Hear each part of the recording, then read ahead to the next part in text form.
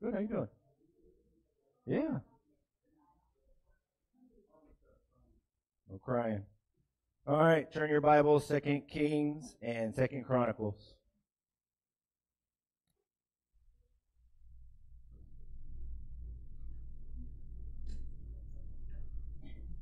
So interesting facts. Facebook sometimes has funny memes. Have you ever wondered why the homeless population is still alive if the coronavirus is so bad? I'm just saying this weird stuff because they definitely don't wash, right?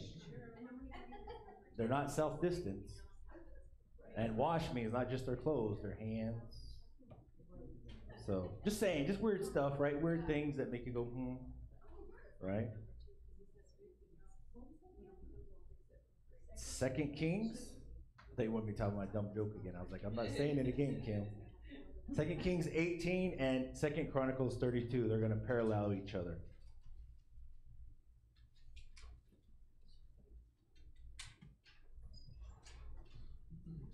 I thought that was Valerie and Esai. I was gonna applaud them. She said they're not coming till 10:30. Just saying. Oh, does that upset you? Huh? Does that upset you? Yeah, because we just talked about it last night. Yeah, I'm all tangled up here. All right.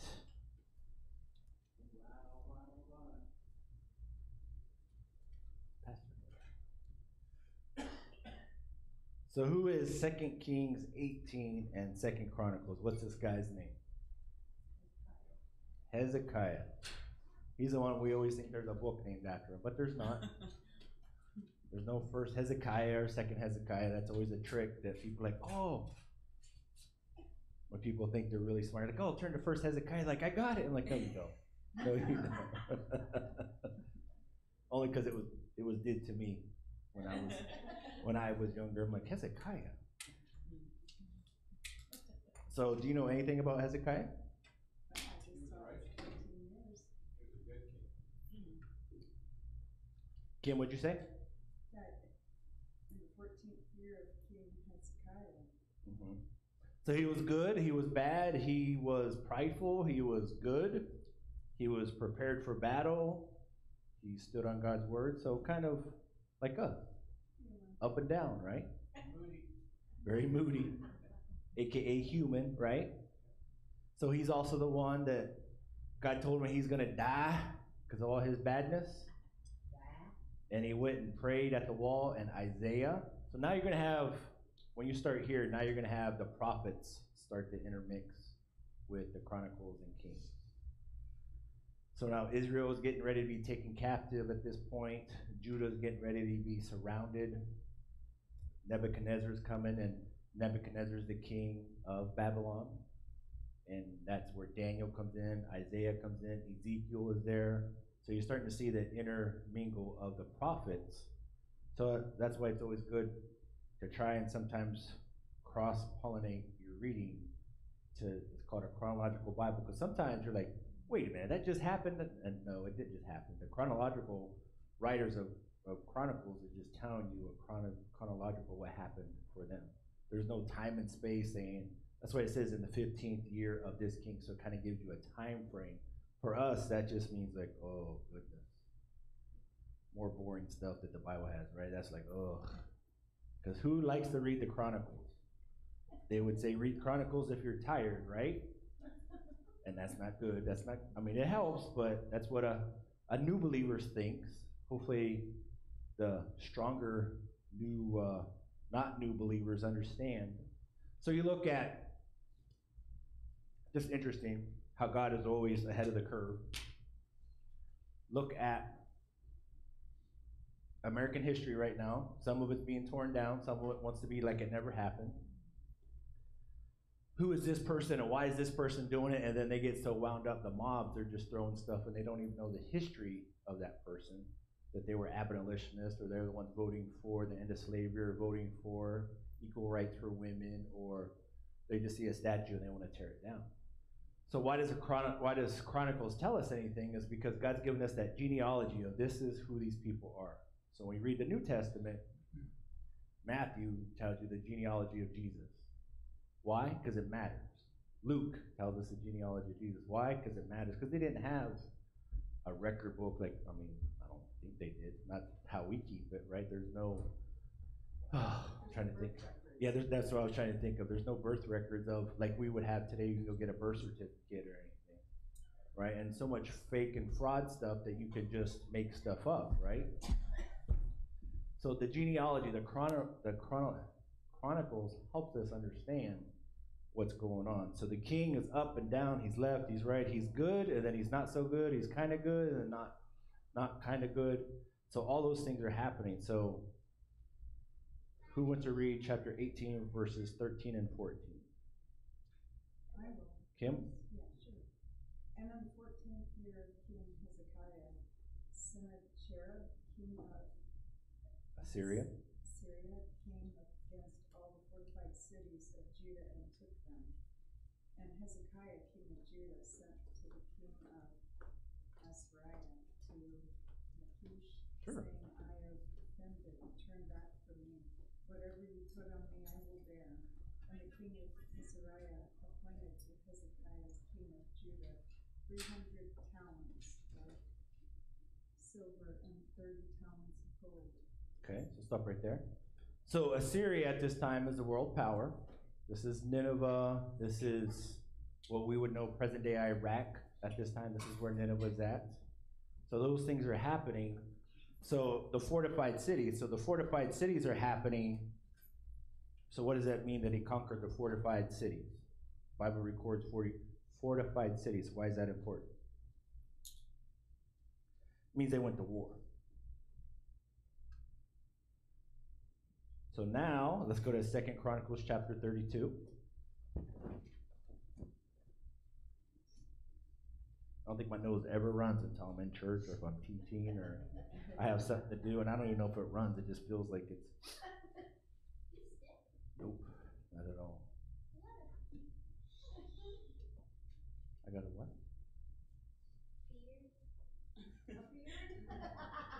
Is that what that is? Man. Just for a couple more days, sweetie. Just a couple more days. I'm really old. I told you I was really old. See?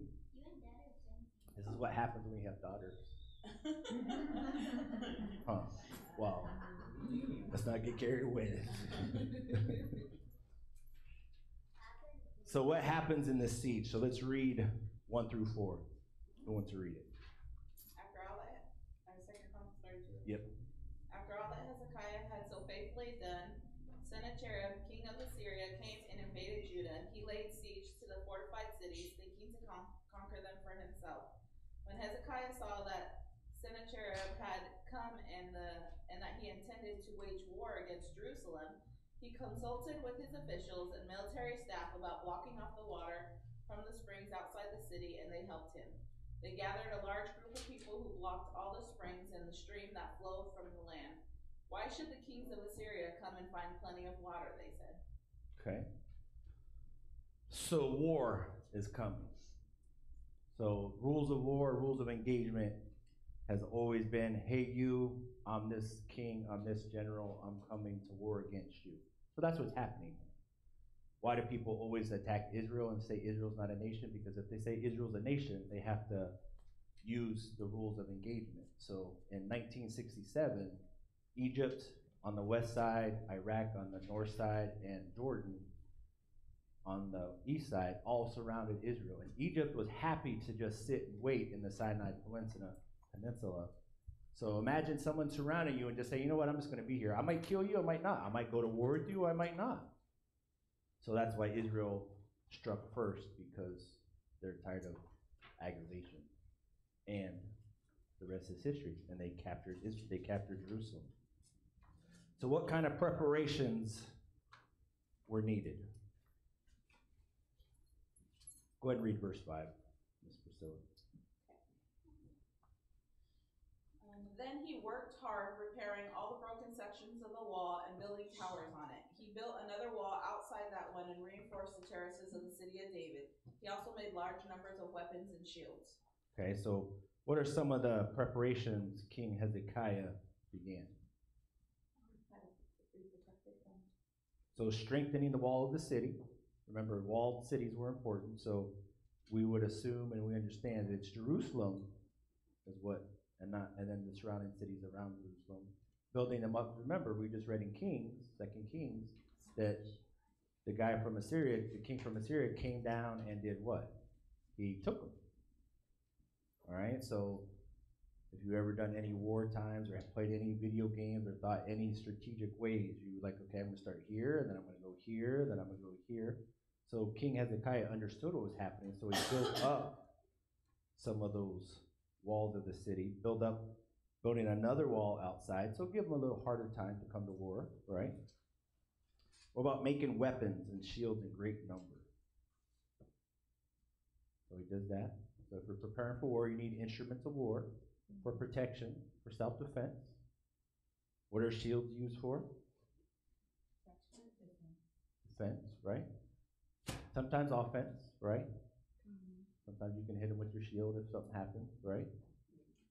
Now, if you've ever studied military history, it's not just a big giant shield they would have had. They would have had shields on their forearms. Yes, he copied that from the Bible. Yes. Why? Because if you lose everything, at least you're still trying to have shields. In fact, in any combat, or if you're learning anything, and someone has a knife or someone's at you, they always tell you to put your fist towards your face. So if they do hit this, there's less arteries and stuff. So even by that, that shows us that God has always given us a way to protect ourselves. Just throw that out there. And then he also appoints military officers. So now what happens? So this king, Hezekiah, so verse 6 is where he appoints the military people. So now what happens? The king goes to God, the king inquires of God, the king goes to Isaiah, his prophet. What happens?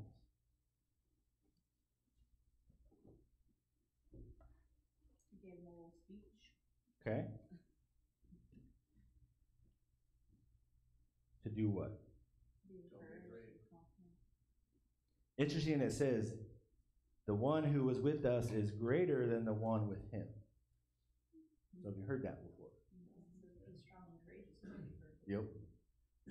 So being strong and courageous, the one with us, obviously they understand what? It's not their power. So how odd is it to prepare for war knowing that the war is already completed for you? So how does your heart stay strong in building weapons of war if the battle is already won? It's good to know you already are ahead of the game. But it doesn't feel like it. As Christians, isn't that the same thing for us? Because remember, if you watched or have ever read the book of Jude, it says, pray in your most holy faith, and we're speaking in tongues. Why? Praying in tongues. Why? For strength, right? But yet God already has the battle won for you. So how do we process that? Because sometimes God needs us, or he doesn't need us, in the phrase. Sometimes God wants us to fight. Or it's for the people around us. He wants us to protect. But then again, at the same time, other times he says, no, stand still and wait. Be strong and courageous.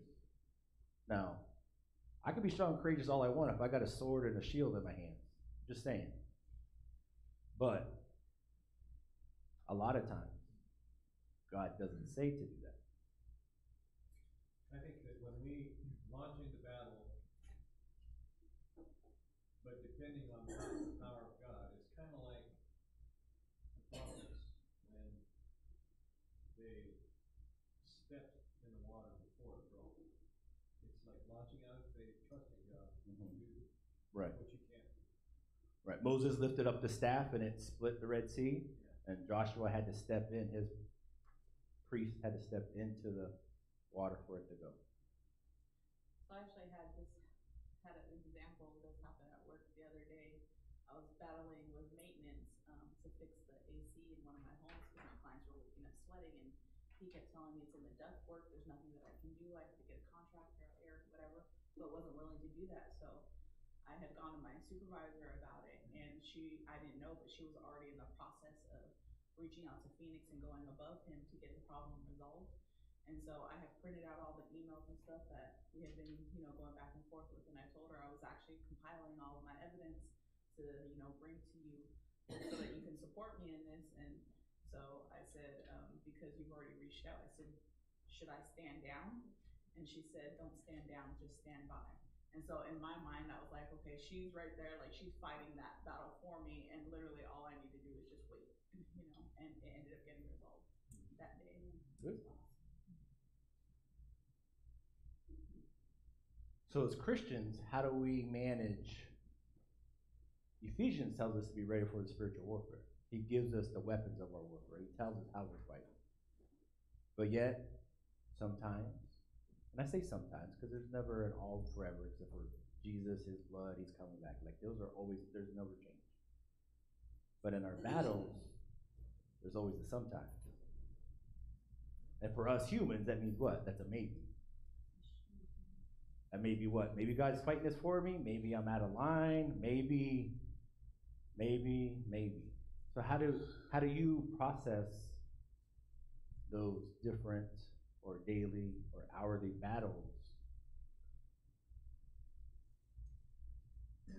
I feel like the Christians, instead of just standing by and expect God to do something, I think we need to speak our faith, and we need to declare the warning signs that we see happening all around. Instead of, like the end of World War II, I think it was Alexander Solzhenitsyn said, "For evil to prevail, good men to prevail." And we need to do something as God leads us. Okay. Yes, Kim? Yeah, well, my thinking, or at least I convinced myself that whenever the Holy Spirit speaks, you listen now. Man, I'm stubborn. The past 3 days, just kept telling me, you don't go up there and you don't testify. And it's like, I can't. Just smack me awful. Even this morning, usually I'm up at 4:30 because my Dober and Pooja was helping me, and then, where it's with his nose, get up, mama. Just like a stubborn teenager, it's like, you can't make me, I'm sleeping, and I go, fine, I'm not going. I got up, and he does, he gives us courage to face the things we don't want to. And it's not that he depends on us to do this, he's helping us out, because that reality is the blessings are big. I learned to share with people. I gotta learn. So, do you need to come up here and testify then, or what's going on? Yeah. Well, come on up, get on the microphone so they can hear you. The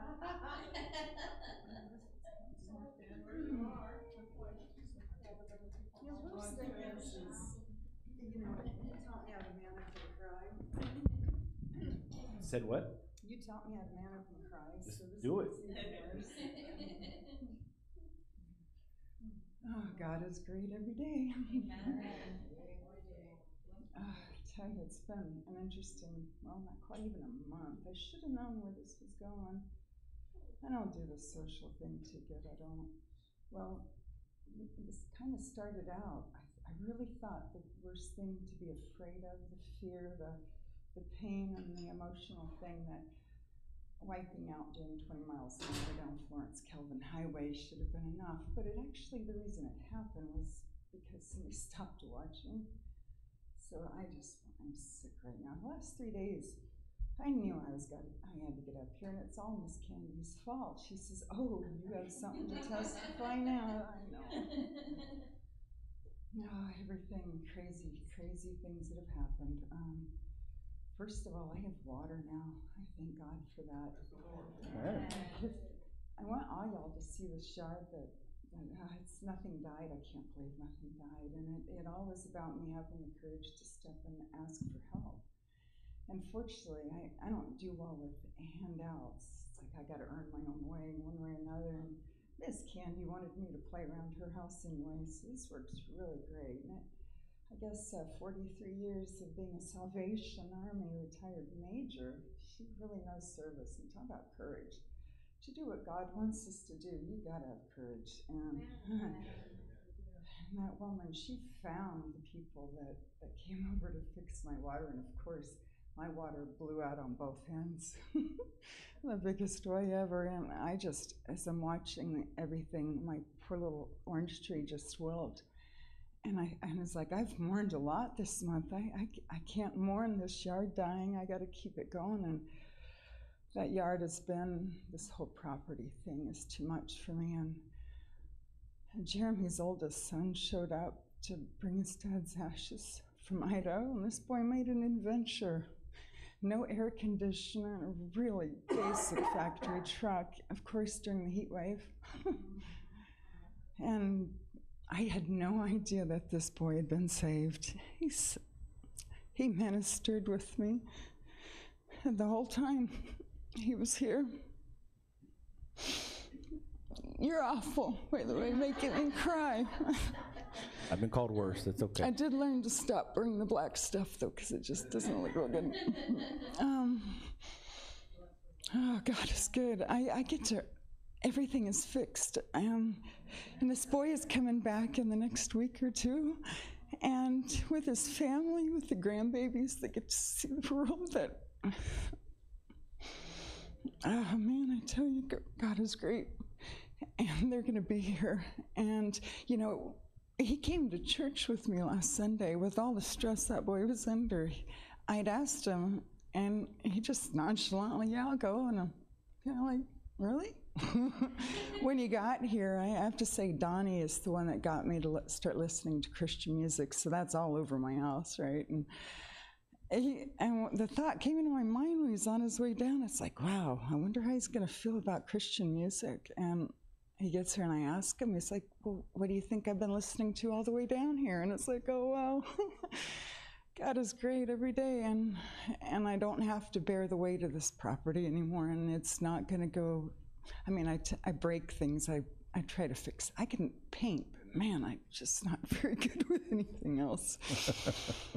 And this guy that fixed it, he's Candy approved, and he does all kinds of work and charges way less than anybody else. So for all of us desert rats that can't afford maintenance and you need something you can't do, or if there's something I can do, I'd like to help, because I love each and every one of you guys.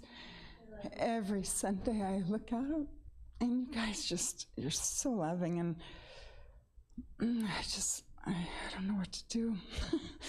God is great every day, and I thank you guys. Thank you. You're welcome. Good job. Good job.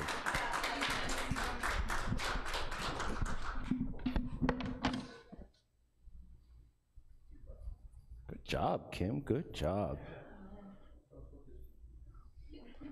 Kim, I'd like to tell you I've been called those names before by others who say they want to do stuff, and then when they do it, I get the blame for it. But it's encouragement. However we stumble in that encouragement, that's okay. Hold on, I'm trying not to cry too. So,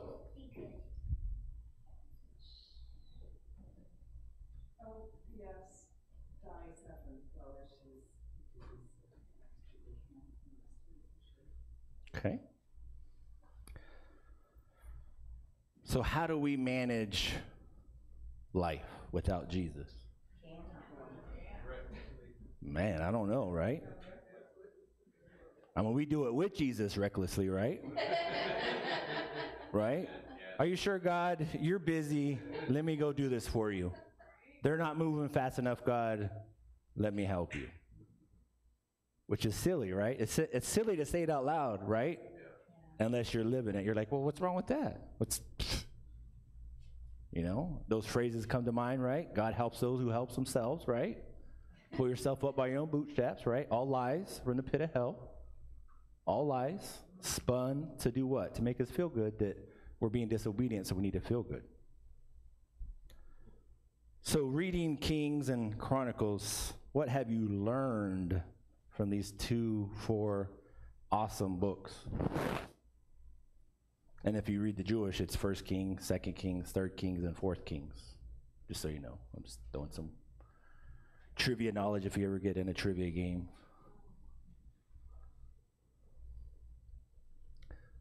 Those kings are human, right? Some are good, like 2. Right? A little bit more. The northern kingdom, remember the 10 tribes in the north, squadouche, 0, the Bible records, was a good king. 0. Man, that's some scary stuff. These are people whose family came from Egypt. These are people who went through the Red Sea by staff, or went through the Red Sea with Joshua to conquer the land. And meanwhile, plotting and planning, well, let's just build a temple over here so we don't have to do what God tells us to do, because we're tired. Well, and then what happens? We see in the New Testament, the Gadarene, right? He's the crazy guy in the tombstones who's possessed, who comes to Jesus and says, help me. Very terrible paraphrase, but that's what happened. Comes from the tribe of Gath, who was one of those 10. I think Gath is the most northern tribe of all the tribes, and it was him and Manasseh, the 2 tribes, who said, we'll make this temple over here so we don't have to go down to Jerusalem all the time. So we as church people get overzealous sometimes by saying, if you don't do it this way, then all kinds of bad stuff's going to happen. Me and Pastor Sign, like other AG ministers, that we won't drink or consume alcohol for reasons, because if we start, we see, and we've counseled people, just like maybe you have, the result of alcoholism, the result of an alcoholic, the result of things happening. So our intent is always, let's be harder here so we don't have to deal with all that. That's hard stuff sometimes. Sometimes our human words get a little harsh because you're not getting it. You know, we verbally shake you with our words so you could understand, but people get upset when pastors or teachers say we shouldn't do stuff. And then you say, maybe like you said, that I remember always growing up, well, what can I do? I know everything I can do. What am I allowed to do? You know, that's that humanism in ourselves saying, well, what can we do? Well, first of all, we need to be transformed by the renewing of our mind so that our desires change. And then we get to do stuff. Because God's not going to leave you that way. God's not going to permit rebellion. He's not going to permit witchcraft, which is rebellion. He's not going to permit those things, right? You know, if a business wants you to do the same things the Bible says to do and you get fired if you don't abide by those rules, what more does our Heavenly Father want us to do? And what more benefit does He give us when we obey? But again, when we're in the middle of it, what happens? Our humanism comes up, right? We don't need the devil to tempt us. I'm evil without the devil telling me what to do. I'm self-centered, egotistical, but without the devil even showing up that day. He might have called in sick that day. I don't know. Don't worry, I got you. I'll be self-centered today. You know, and then the worst thing is we make God human. We make Jesus, and when I say human, I'm talking the thoughts. Because Jesus is no longer human. He had a time he was, he no longer is. Yeah, explain that to me. I still sometimes like, wow. All God and all man at the same time. I don't get it sometimes. Sometimes I read the scripture and I'm just like, what an awesome God. What an awesome God. Because even though it doesn't make sense, it makes perfect sense at the same time. Right? And then you have the whisperers just like Eve did. Did God really say that? Are you sure? Satan hasn't, the only thing he's changed is the language he says it in. He's still conniving, still a punk, still trying to kill, steal, and destroy, use whomever and whatever to get us, right? Because who worse than a family member to tell us we're not doing what we're supposed to be doing? Is there somebody choking a chicken or something? What is that? I need that. I like that. Is it a gobble? Is it a turkey? Okay.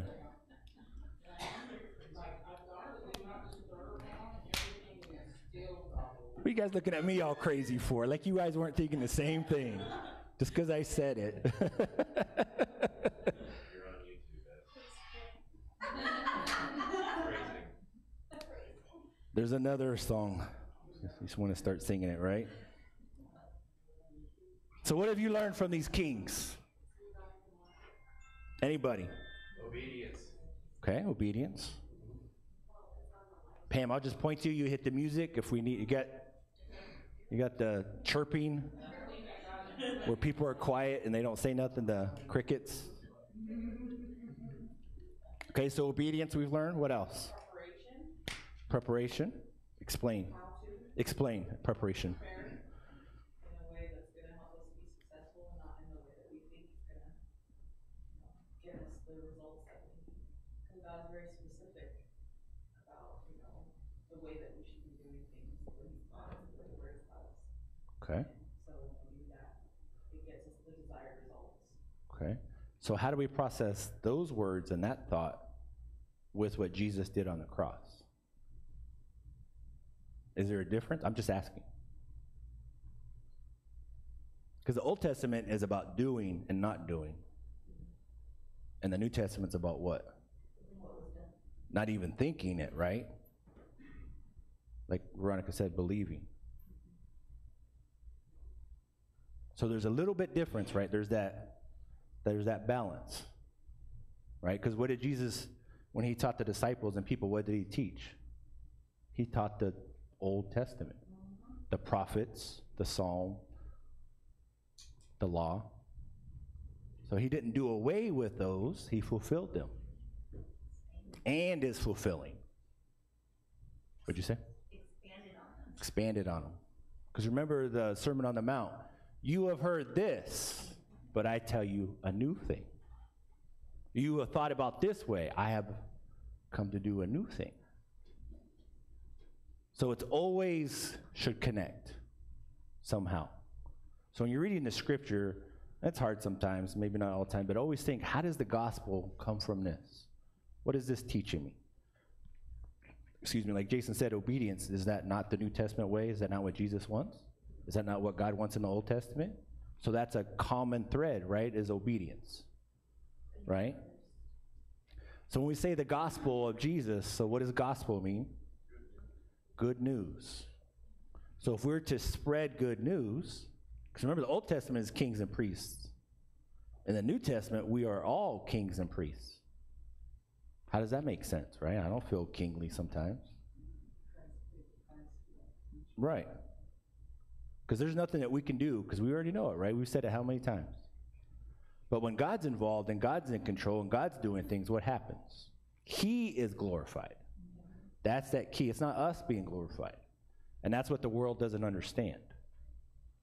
Because the world can riot, can evil. I mean, Jesus said, and as it was in the days of Noah, so shall it be when the Son of Man returns.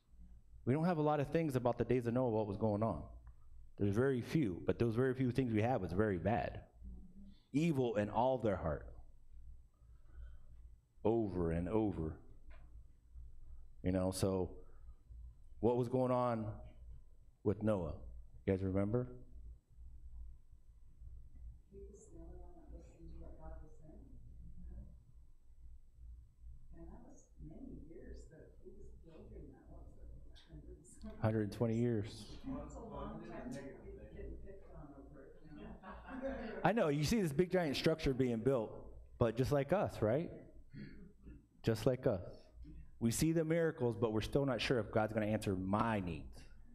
Or if it came from God. Or if it came from God. Because again, how does Satan, because I was praying, reading both, I don't know what was going on, but it's that very epiphany of how Satan has worked in our lives. Because I've said it many times is that, I can pray for you and believe for you. I can love you in your hot mess, but I can't love myself. I can't believe for myself. It's totally reversed of what the Bible says. Love your neighbor as yourself. But we love our neighbor more than ourselves. There's been preachers in the last 2 weeks that have killed themselves because they've preached against, or they've preached for depressed people. They've showed how the Bible encourages. How does that make sense? Because the enemy is conniving and he's a punk. He wants to kill, steal, and destroy. We have to be on guard. And being on guard means you're not alone. You can't do it alone. On guard means you need assistance. You need the church. You need preachers. You need teachers. You need mentors. You know, every mentor should have a mentee, and every mentee should have a mentor, and it just continue, because there's always someone less that looks up to you. Always. Always. So you might hold this person up here, and this person way over here that you may not even know about hold you way up here. And they're watching our lifestyle. You know, I always think, you know, as an American, it's always so hard, the thought process sometimes of the American dream, being an American, being patriotic, loving your country, understanding what the laws say. But I just can't go protest something. I'm not a protester. I just can't do it. Like, I mean, I understand the process of it, and I understand there's need for it. But we've became a society is that if you don't believe this group or that group, then you're not a Christian. And again, totally wrong. The Bible doesn't say join this group or join that group. The Bible says, repent, come after me. Now, he has placed churches, he has placed people in our lives to assist us in that walk. Again, it's hard for a preacher to be a preacher if there's no one to preach to. It's hard to be a teacher if there's no one to teach to, right? It's hard to do things if there's no one with you. So God gives us community to help us. So again, Satan's reversing and changing and getting into, and then once you start down that path, what happens? Craziness. I remember 2015 when the Supreme Court legalized same-sex marriage. It was like 2 months after that, because we were coming back from Nevada. We were actually coming back from seeing Lindy's sister, and Brittany was in Russia. And I remember there was a small article. I have absolutely no idea how I even found this article. But in Australia, they were trying to say that being a pedophile or stuff with kids was okay, and it's just the way you are. I remember that, so that would have been 2015, 2014-ish, way back then. And I remember watching people just taking thoughts and putting it on different, and just the hatred of back and forth. I mean, just, whew. And that's not what God wants us to do either. That's that balance that as Christians, what do we do? That's that balance of how do you totally stand against something that's that the Bible says is not good and still love people. It's really not complicated, but people make it complicated because, oh, you believe that. Well, what else do you believe? You know, I've said it many times. My oldest brother has been gay. There isn't a thing I wouldn't do for my brother. Not one thing. I've been to his house. I've eaten his food. I've hung out with him. In my younger days, he was doing bad stuff, and there I am going with him to the bad places. Not really even understanding where I was going, to be honest with you. And like, whoa, what am I doing here? There's not one thing that I wouldn't do for my brother, 100% love. But he also understands the standard that my love for God says what he's doing is wrong. And for whatever reason, only because of God, he has only allowed me my entire life to be able to talk religion with him. Only me. I have absolutely no, obviously I'm not very polished and good words, and especially in my younger days. I mean, it was like this way or the highway. There was no budge, there was no grace, there was no mercy. And yet he has still always allowed me to do things with him, which thank God. I thank God for that. Because there's no reason me, and as I've progressed in my ministry and my studies and my learning and different, of even more staunch in certain things, but at the same time, the grace has been overwhelming. The grace has been overwhelming. And at the same time, more stubborn in God's way. And I can't explain it to you. I cannot explain it to you.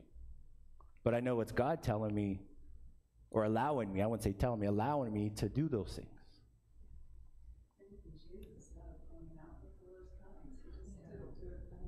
Right. That's the whole point. Unconditional love and God's grace is unlimited. It is, but again, so Satan's weird way of twisting love, we've said this for a long time now. It's not new. We're not viral now because someone else said it. The way the world tells us is love is what? If you love me, you love everything about me. And if you don't love everything about me, you don't love me. That's not the Bible. And you have, unfortunately, teachers and preachers of the gospel saying the same thing. Man, I don't want to be behind them when judgment comes, or the line, or however it's going to be, because we are judged at a higher standard according to the Word of God. Man, God is love, but he's also just. He's not just for a horrible way. He's not some hippie up there saying love and peace and a summer of love, and he's not that way. And people, I every time it pops in my head, I remember seeing the shirt. It absolutely is worse than just Jesus is my homeboy. Man, he is not my homeboy. It just, I don't know why. It's just like, oh, like how disrespectful. I don't know, whatever crazy word pops in my head. And it may work for someone else. It may work in how they understand, but that's not what I see people doing.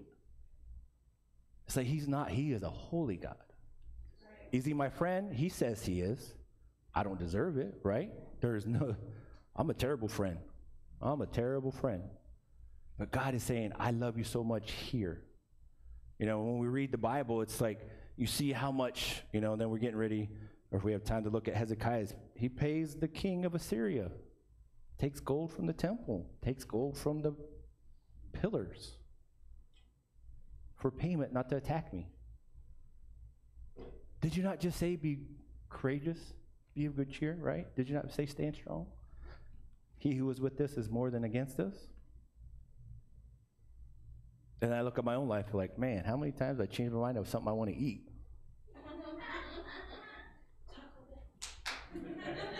Okay, so talk about, do I want a taco? Do I want a stuffed burrito? Do I want a chalupa? Do I want nachos? Do I want a soda pop? Do I want the pea whip or the pineapple? It's just, we change our mind 100 times, right? And they're like, you know what? Never mind, the line's too long. They're not taking cash, so I'm not going there. I'm going to go somewhere else, or they'll take my cash.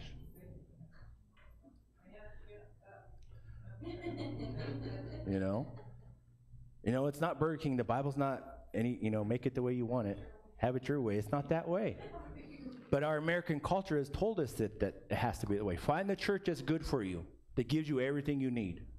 You need childcare, you need lots of teachers, you need women's group, you gotta have a young pastor, you gotta have an old pastor, you gotta have drums, you gotta have no drums, you gotta have carpet, you gotta have no carpet, there better be a coffee place in there, and I better be allowed to drink my coffee, and it better be cheap coffee, like not cheap tasting, but it better for free, and then there better be parking attendants out there. In fact, I want to go to a campus one, so I really don't have to see the pastor, I can just watch a video at church. How do you want it? Or do you want the Word of God? And you can have all of those things. I'm not saying any of those things are wrong. I'm not saying, never would I say any of those things are wrong. But the question is, does it speak and teach and act and live the Word of God? That's what matters. Because God can bless mega churches, 100%. He can touch small churches, in between churches, a home group, a women's group. He can touch any of those. But the question is, will the people allow him to come and touch? That's the question. If the Word of God is not preached according to what the Bible says, not some weird translation of, the ESV is the Ed Schumann translation, right? No, it's not my translation. It's the old American Standard translation that turned into the ESV and the modern English whatever. It's not a human's way of saying things. It's what does the Word of God say? Does it line up with the Word of God? Does it glorify God? Does it allow the freedom of God gets to do what he wants to do? We're watching half of that thing the other day, the American Gospel, and someone is in front of this huge church audience, not an auditorium, not a place where this is church people. It says, you might have heard that God is in control. The Bible doesn't say that. God's not in control. And I'm like, what is your problem? What is your problem? And people are clapping. I'm like, what? If God's not in control, I'm in big trouble. Because I know I'm not in control. What are we doing in our churches? Not the world. I'm not saying a church. God, I promise you, God is in control. God is everywhere. God is omnipotent. I don't know how to say that word. God is omnipresent. Thank you. Omnipresent. He's Jehovah Jireh. He is exactly what the Word of God says he is. And it is our job to get in line with what the Bible says he does. And if anybody says that, they're wrong. I don't care who they are. That's where we're at in our American culture. Does it go against what the Word of God says? Sometimes. Sometimes. It's up to us to be that change. Is it hard? Mm-hmm. Because you're going against the stream. Is it difficult? I mean, again, we say these things, it's hard, it's difficult, but is it really? Because once we do what God tells us to do, doesn't it just feel a little bit better? Right? Because we're not rebellion, right? We're not. No, it's hard. It's like Kim said, sometimes we do it nervous. Sometimes we get shaky. Sometimes I don't know what to say. And God says, don't worry, I'm going to say the words for you. He's prepared us. We have to walk in that preparedness. Miss Pam? You know, it's like there's that cartoon, Morton Gives a Who.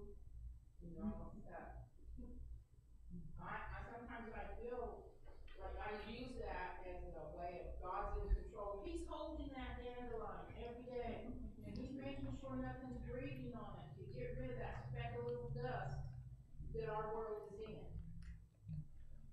You know, he's in control 100% all the time.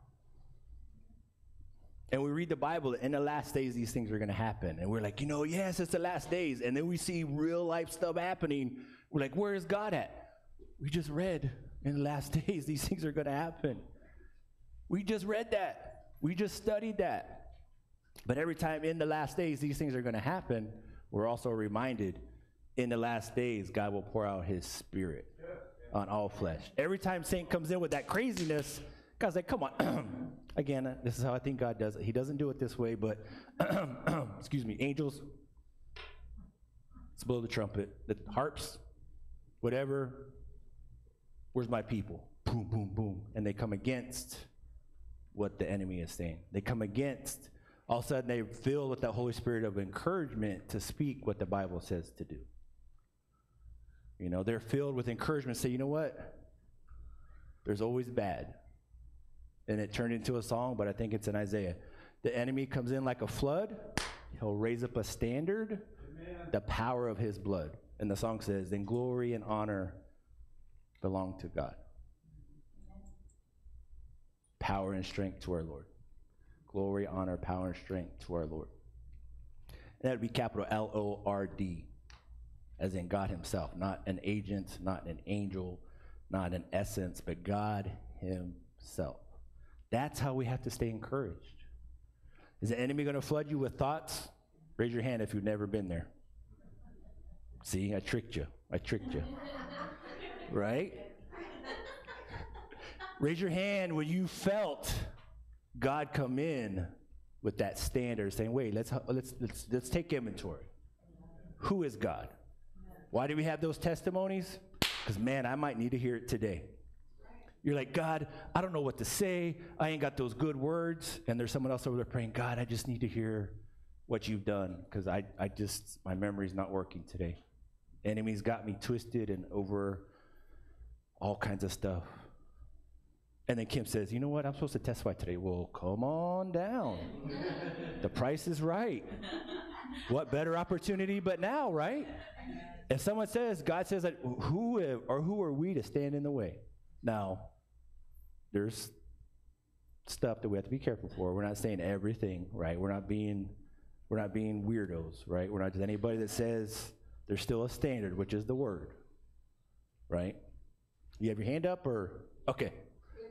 You know, you're talking about how the enemy comes at us at unexpected times, and you have to pray against it, because it's like things that happened years ago that I asked God to forgive me for, and I throw them in, and I know that God threw them into the sea of forgetfulness, never to begin. But every once in a while, out of the blue, Went fishing. Yep. You don't even think you have, but then you have to stop and say, tell me.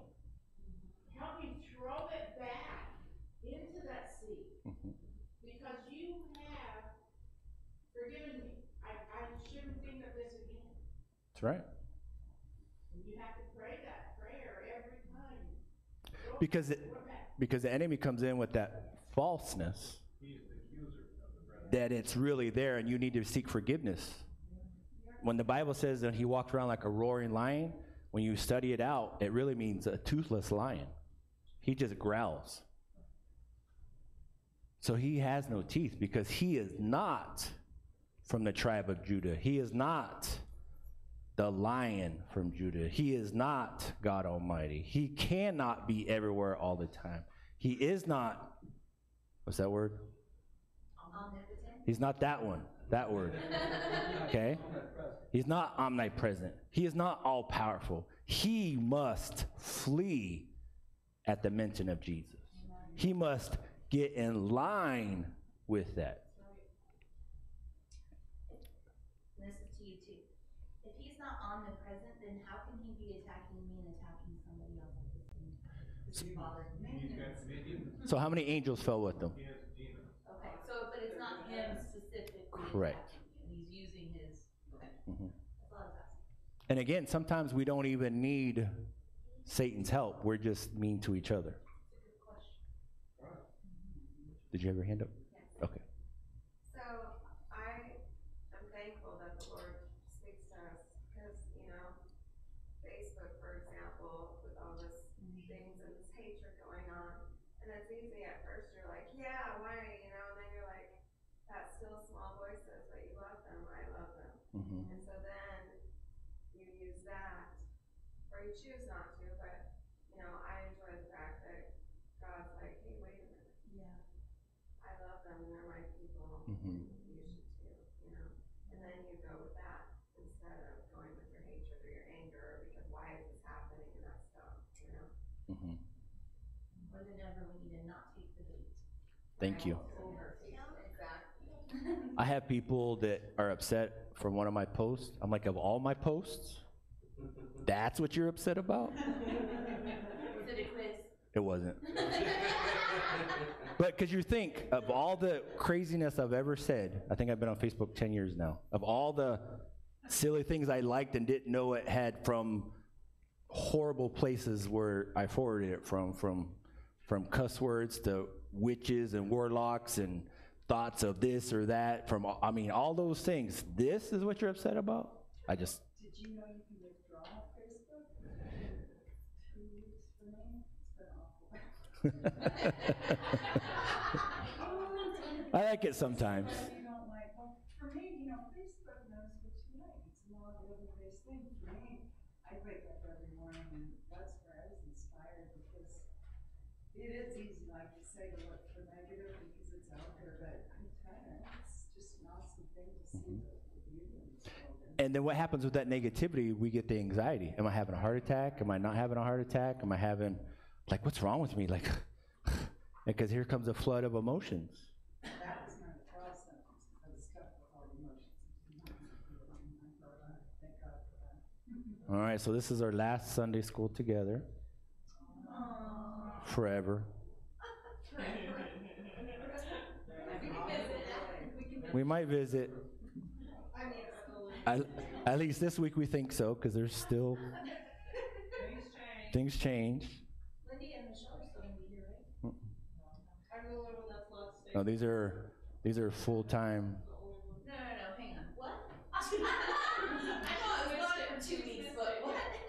No, this is 100%. So those orders from Hill and Utah, they got squished. So this is Las Vegas, 100%. We're gone. Right now? Mm-hmm. So we leave Friday the 24th, and our stuff gets picked up the 31st. But they'll be with me the whole time. Why did I wear makeup today? Because I'm going to be cut.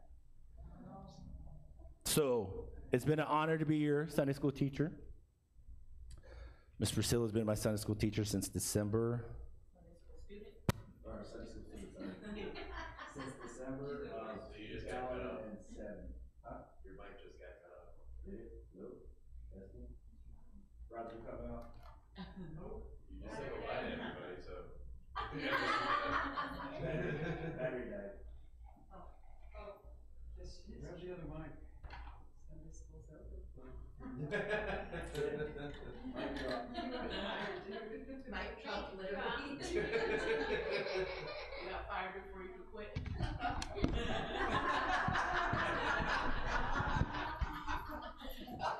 You're out of order.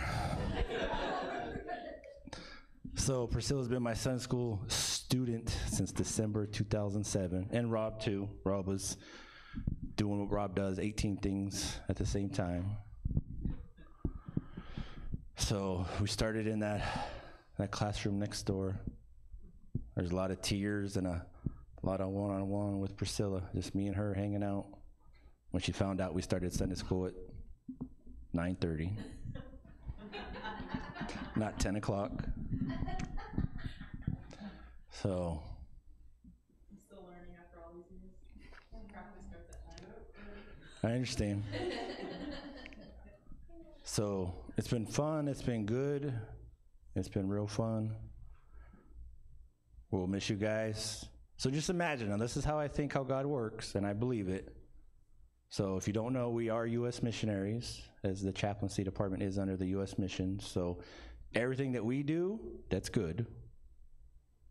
I 100% believe that you guys are part of it. So if you're surprised when you get to heaven of how'd you get that bracelet, just remember today. I'm just kidding, don't remember today. That God is sovereign and God is good, that he allows us to go forward. Seems weird being in my 40s, starting a whole new career, but how long have you guys known me? You know, this is just how we do it. We're the priests that just jump in the water, and sometimes we're hoping that the water splits. Sometimes we're like, we're getting splashed, so we jump too early, or sometimes we shouldn't have jumped at all. So, Miss Pam, did you have something? Yes, I just let everyone know that even when we had difficult students who rode around in little cars, we hung in there with them. Donald was fun. It was fun. They challenged me in my Sunday school thinking, and hopefully, you can ask Priscilla later. I won't ask her now in case I don't know the answer. Hopefully I got better being a teacher. Hopefully. We would have coffee, though, next door. I'm just saying, we would have fun. I would drink coffee. The kids would not drink coffee because they would drink their energy drinks, but I would drink coffee. Yes, Kim. First time I came here, I looked at Don and I said, I want him for my Sunday school teacher. And he just smiled at me and shook his head. It was like anything. So 5 minutes later, he stood up. I really don't miss you guys. It's good to be missed. We're thankful to be missed. Well, for me, this is hard, being the mom and the mother-in-law, but I know that our steps are ordered by the Lord, and I know that God is directing Lindy and Eddie, and I like the scripture that says, I know the plans I have for you, plans for good and not for harm, plans to give you a hope and a beautiful future. And I know that this is, it's gonna be hard for me. This is the first time in 11 years I've been in this town, and I'm totally alone. You know, I have all my kids around me. So I'm gonna feel a little bit hard for a little bit, but God is good, and He's arranged things to help me through, and He will continue to help me. Amen. So as a Sunday school teacher, I went from Priscilla to the Louds. So it's been an honor being your guys' Sunday school teachers too. As Miss Veronica's was one of my students who would say, you know, that's I don't get other kind of students because I understand. I always have questions too. I can remember us having our, having that at the house, and I can literally hear Veronica's voice in my head, don't take the bait. The first night we have it, my neighbor wants to like fight me over parking lot. And I'm like, with my mom and everything that was like, and I was so angry, and I can literally hear Veronica saying, don't take the bait, and I was like, okay. My favorite memory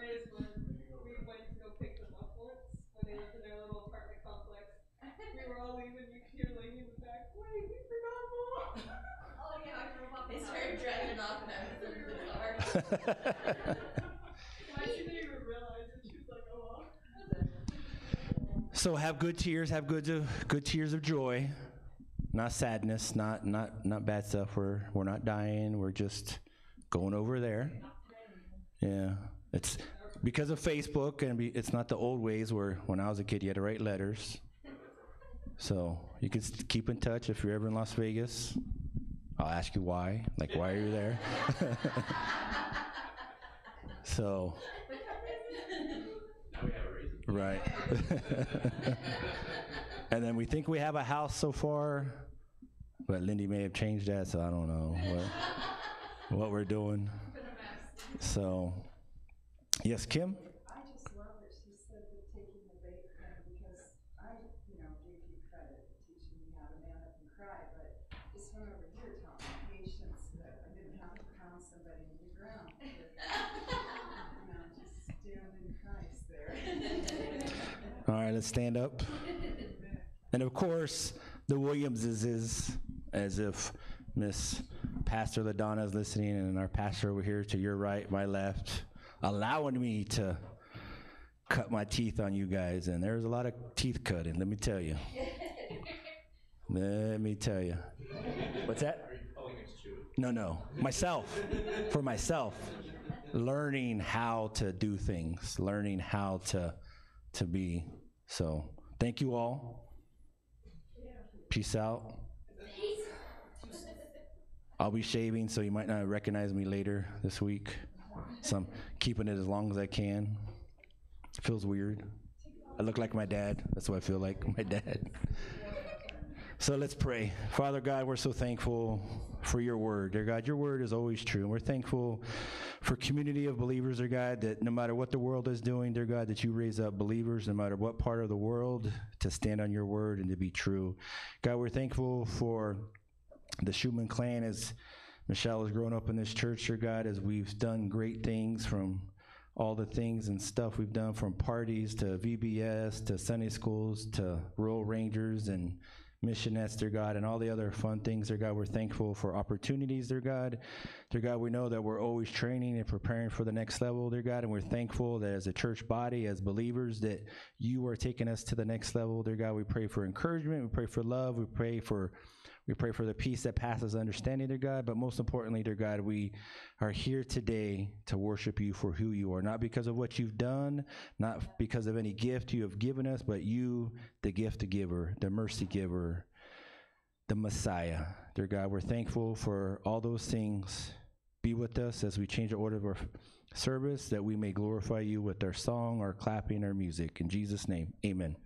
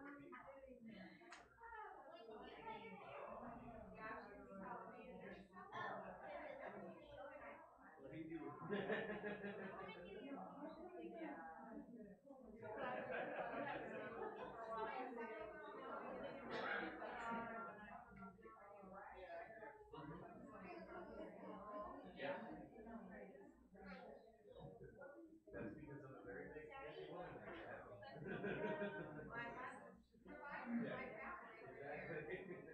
Everybody knows me. That's what happens when you have two jobs. For 5 years, I had two jobs. I would go drive the bus, and then go wait for the nurse, and then I would drive the rest of the Forever is it 5 years? No, it felt like it. I've been doing at least two jobs, sometimes three jobs. No, Alexis. It's hard, especially with no car.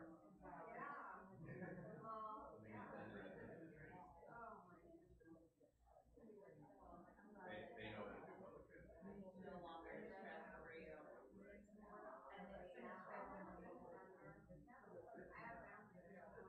a lot of walking. It's a lot easier to walk 20 degrees cold than it is walking in 120 degrees.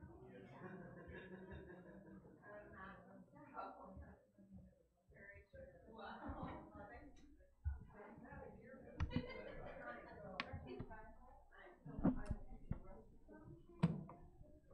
Praise the Lord.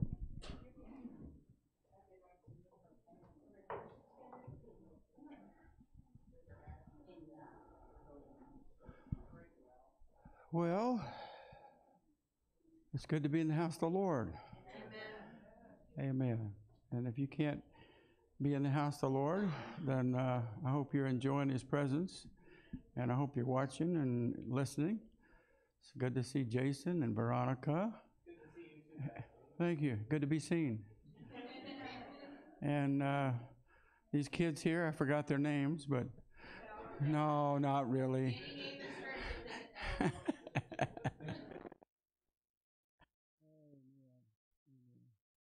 Well, we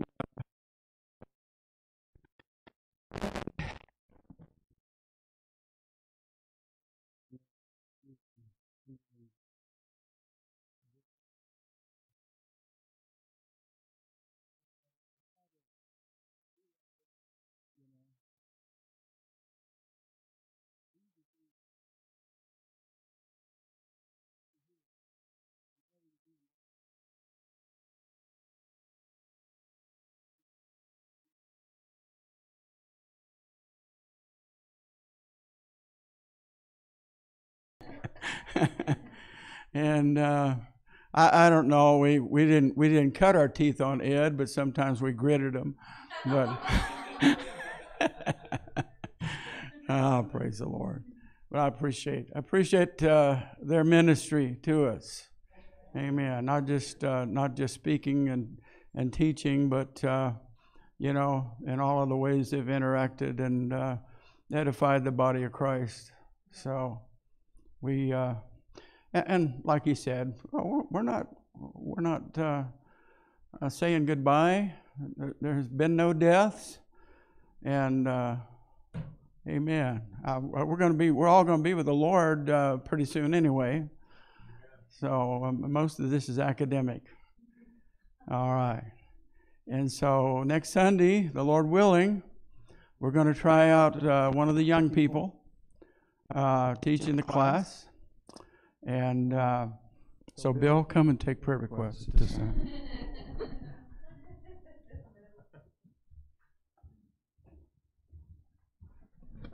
So I'm one of the young people. Oh boy. Hi Pam. Yes.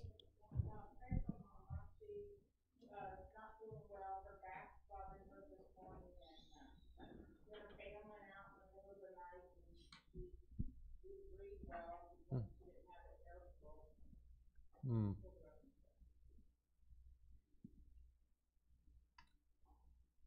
Kim?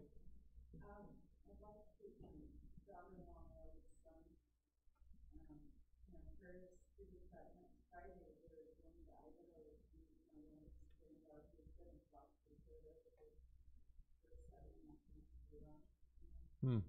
Hmm. Pray God puts it on a bigger paper and writes the rest their own as it should be, because my youngest son, who has 2 other babies, he's got a terrible drug addict problem, and hopefully the other 2 will go from him to her as well, and other raising up the babies. Yeah. Just keep them in prayer. Maria? I'd like to thank everybody who gave over Friday. Amen. Amen. Thank you very much. You got a praise report from Maria. Amen. Veronica. I have a couple. Pray for my dad, for his health and for emotional. And then Jason's knee has been bothering him for like a month now almost. Just really bad pain. Okay, amen. Yeah. Keep my dad and his wife Gail in prayer. There's been no change on our cancer diagnosis, but good days and bad days that they're going through. And Pam? Pray for my neighbor. I don't know his name. I don't know his or her name, but I do, they live there in the neighborhood and I met them. Their shed burned down last night. Mom and I are sitting there, watching TV, and we see the sheriff's car go by, and then another one with the lights are flashing, and pretty soon we see an ambulance, and then a fire truck. And so I thought maybe it was my neighbor Pam and Mark, because they were right there. I went over to their house real quick, but it wasn't them, it was the next one over. Oh. So they have horses, and thankfully none of the horses got hurt, so. Okay. Sharon? Yeah, and for my Sherry Ann, she goes for scans this week on Wednesday. She's a little nervous about it. She's had scans in the past, and God has, she's had good reports. Awesome. Scans that she's had, and she said, Mom, I just don't want to hear anything bad. Yeah. And I believe God's going to continue to give her good reports. Amen. It's been so good. Lindy? If you could just please keep us in your prayers. We'll be heading up to Vegas on the 24th to secure a home, and just pray that everything works out, because it's been a struggle so far. Yes, amen. Veronica. One more. The kids start online school Wednesday the 22nd, and it's a big change, big difference, just that they would be able to focus and pay attention, and God would give me the patience and grace that I need. He will. Yes, he will. Okay.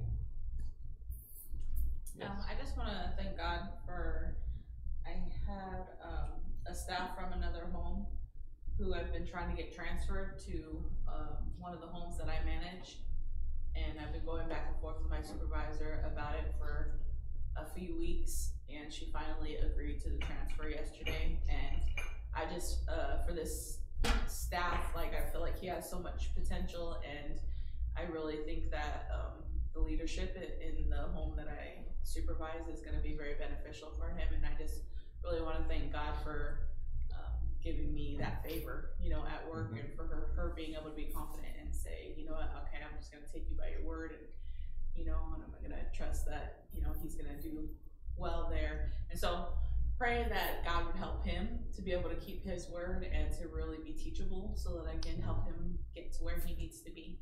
Amen. And I just thank God for the abilities that he's given me, because this is not the first time I've taken on a challenge like this, and they've been successful except for one time. And I know that that's because of God. Awesome. Amen. You're a woman of influence. Yes. Amen. You good? Yep.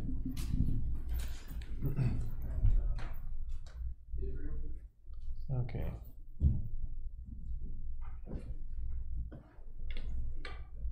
Oh, and John G.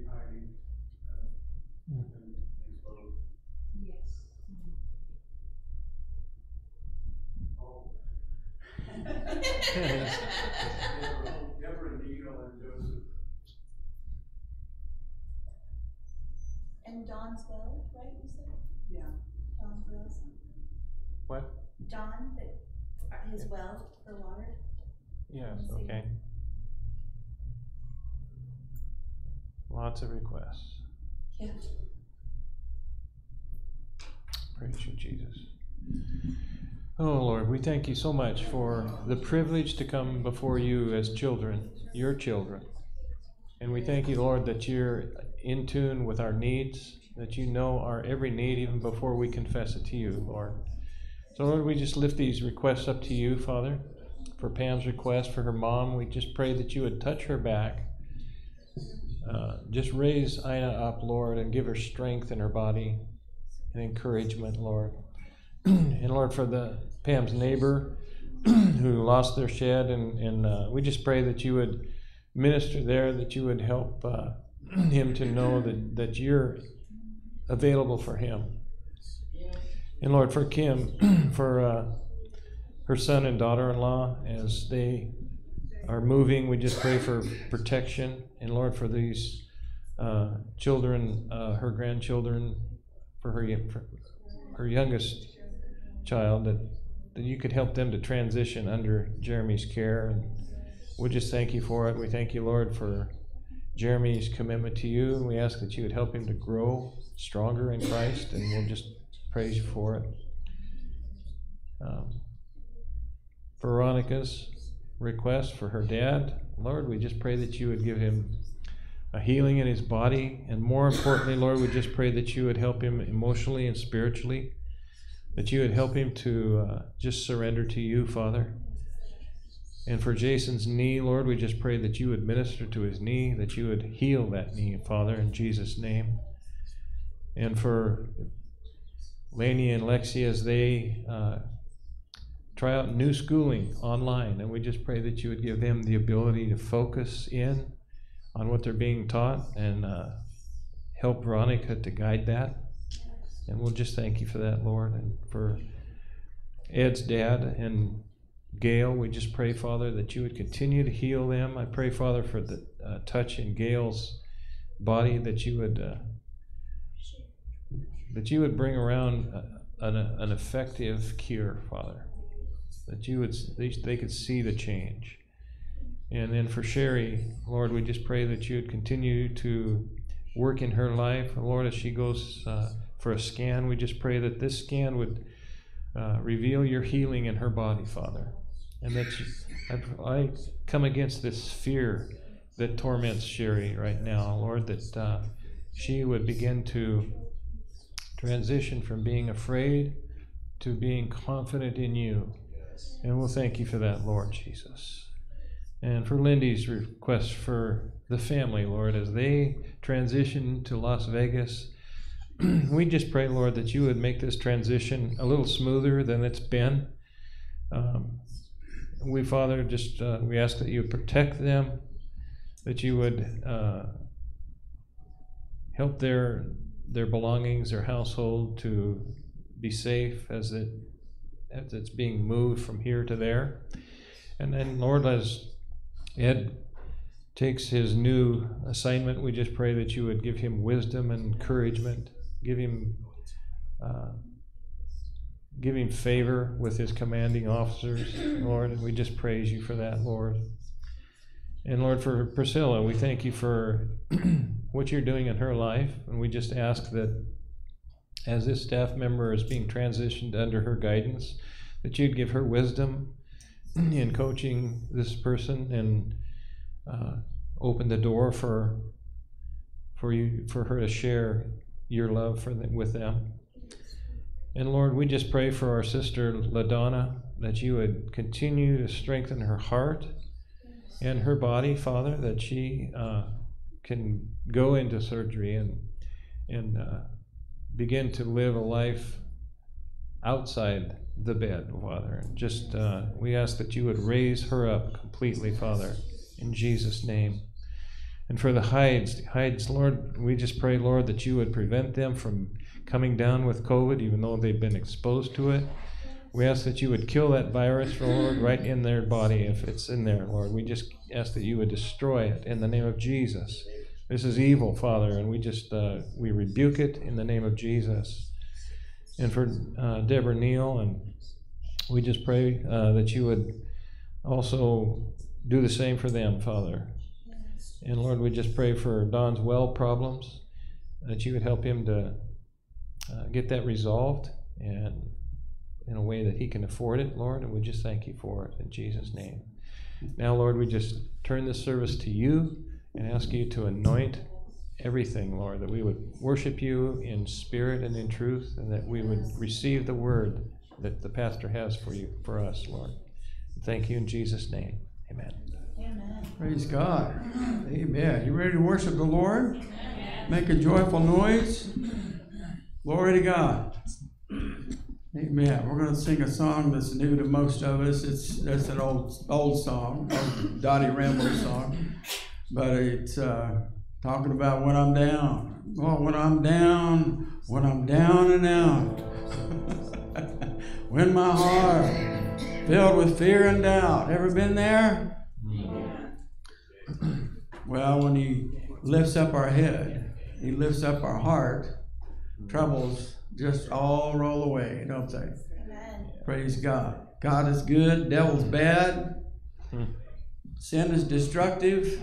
This thing came out of a laboratory, but the spirit of it came out of the pit of hell. Yes. Right? Mm-hmm. But you know what? The good news is 99.99% of the people that get over it. Yes, amen. Hallelujah. We got some here this morning. Had it and got over it. Praise the Lord. Amen. Amen. And so let's just lift up our head and let the Lord bless us today, okay? Yes. Oh, when I'm down. When I'm down. When I'm down and out. When I'm down and my out. heart filled with fear and doubt. And I lift up my head. He lifts up my heart and my troubles just all roll.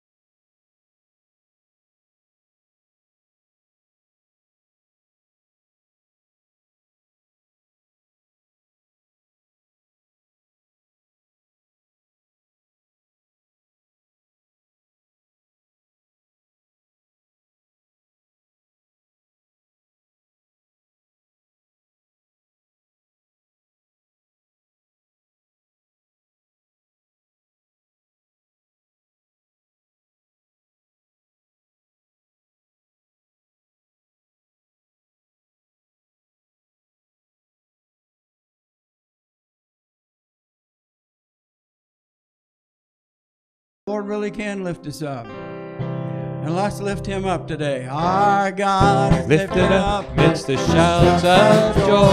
Our God is lifted up in the sounding of the trumpet. Our God is lifted up amidst the shouts of joy. Shout joyfully unto our God.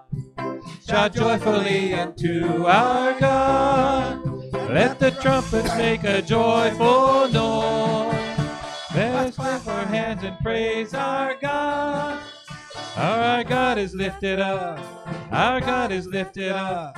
Our God is lifted up on high. Do it again.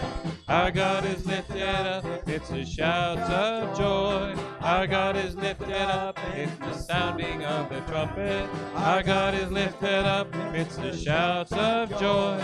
Shout joyfully into our God.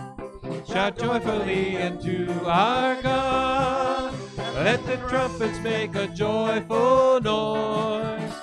Let's clap our hands and praise our God. For our God is lifted up.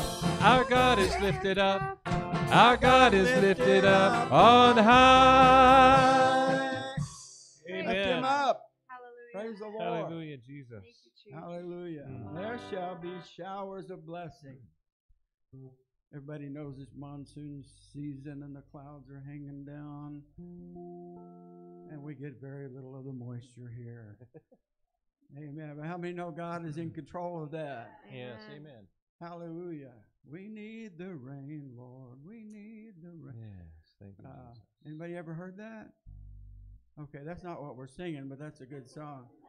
We need the latter rain. We need the rain, Lord. We need the rain, Lord. We need the latter rain. Mm-hmm. Praise God. So we're going to declare by singing this, there shall be showers of blessing. Yes. Water on the land, settle in the dust, but also water of the Spirit. Amen. Holy Spirit, flow like water through this place. Oh, you just don't know what's going to happen. There shall be showers of blessing. Well, there shall be showers of blessing. This is the promise of love. There shall be seasons refreshing, sent from the Savior above. Showers of blessing we need. Mercy drops round us are falling, but for the showers we plead. There shall be showers of blessing, precious reviving again. Over the hill and the valley, sound of abundant rain. Showers of blessing we need. Mercy drops round us are falling, but for the showers we plead.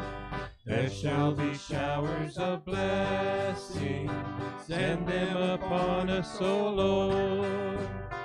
Grant to us now our refreshing, come and honor thy word. Showers of blessing we need. Mercy drops round us are falling, but for the showers we plead. There shall be showers of blessing, oh, that today they might fall. Now as to God we're confessing, now on Jesus we call. Showers of blessing we need. Mercy drops round us are falling, but for the showers we plead. Everybody said amen. Yes, amen. Oh, praise the Lord. Amen. Oh, praise the Lord. Glory to God. How many want to bless his name today? He is worthy of all of our praise, all of our adoration. Hallelujah. What a great name. How many found out how great the name of Jesus is? Yes, amen. Amen. If you want to find out, just start blessing his name. Start lifting him up. Start praising him. Hallelujah. God inhabits the praises of his people. Yes, he does. You want him to inhabit where you are. You want him to inhabit your situation and your problems and your health and your relationships and your children. We want him to hang around with us, don't we? Let's give him glory today.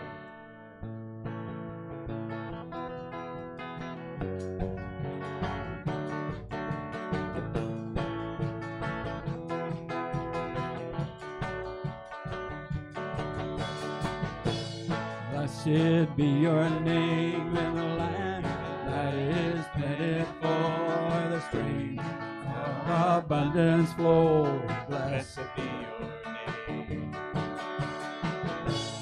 Blessed be your name in the land that is plentiful, where the stream of abundance flow. Blessed be your Blessed be your name when I'm found in the desert place, when I walk through the wilderness. We've been there, haven't we?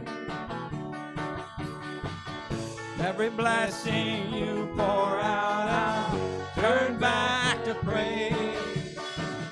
When the darkness closes in, Lord, still I will say, blessed be the name of the Lord. Blessed be the name. Blessed be the name of the Lord. Blessed be your glorious name. Blessed be your name when the sun's shining down on me, when the world's all as it should be. Blessed be. We get happy then.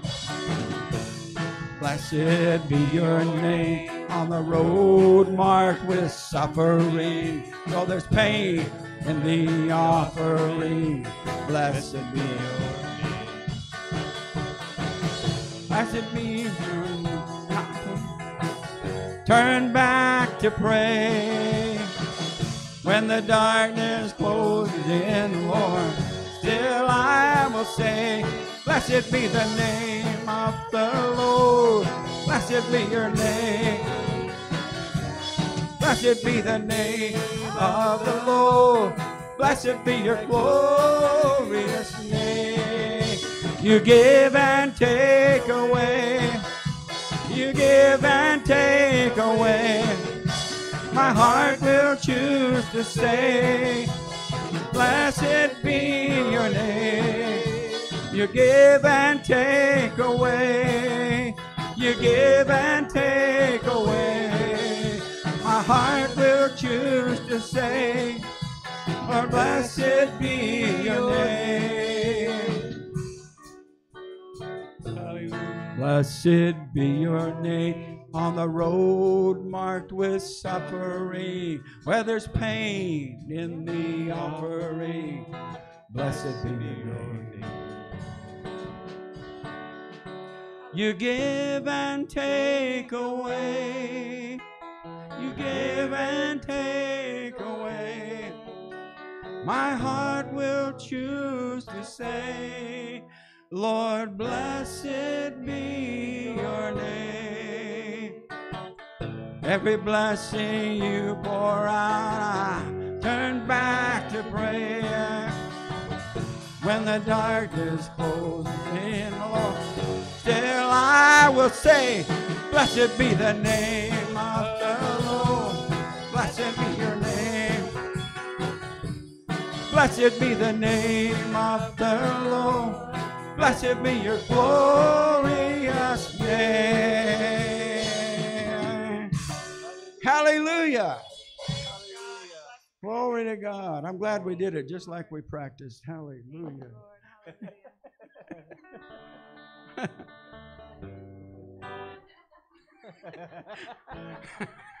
Yes. Well, holiness. Holiness is what I long for.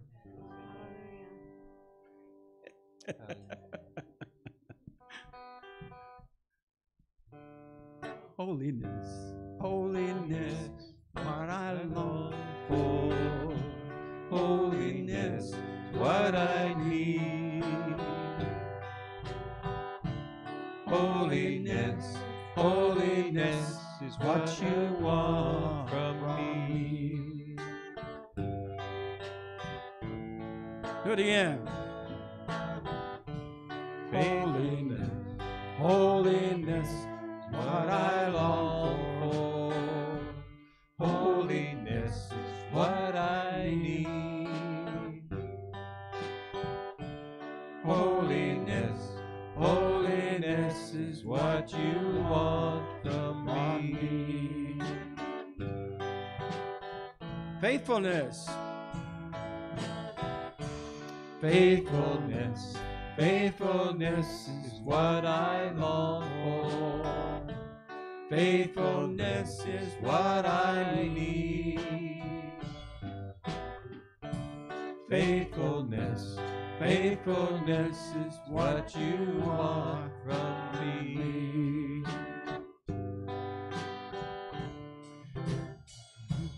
Take my heart and pour Take my mind, transform it. Take my will, conform it to yours, O Lord. Righteousness, righteousness, righteousness is what I long for. Righteousness is what I need. Righteousness, righteousness is what you want from me. Oh, take my heart and form it. Take my mind, or transform it. Take my will, conform it to yours, oh Lord. To yours, oh Lord. I'm yours, oh Lord. Yes, amen, amen. That's speaking to somebody, isn't it? Let's worship the Lord this morning. Oh, come. Now is the time to worship. Come. Now is the time to give your heart. Come, just as you are, to worship.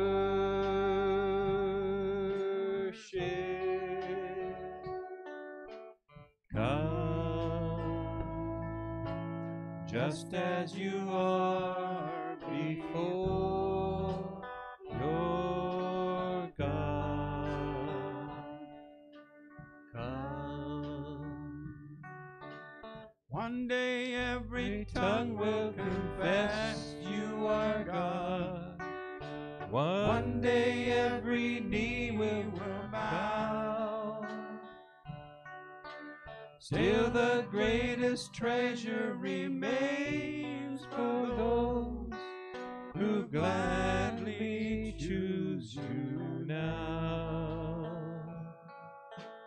Come, now is the time to worship.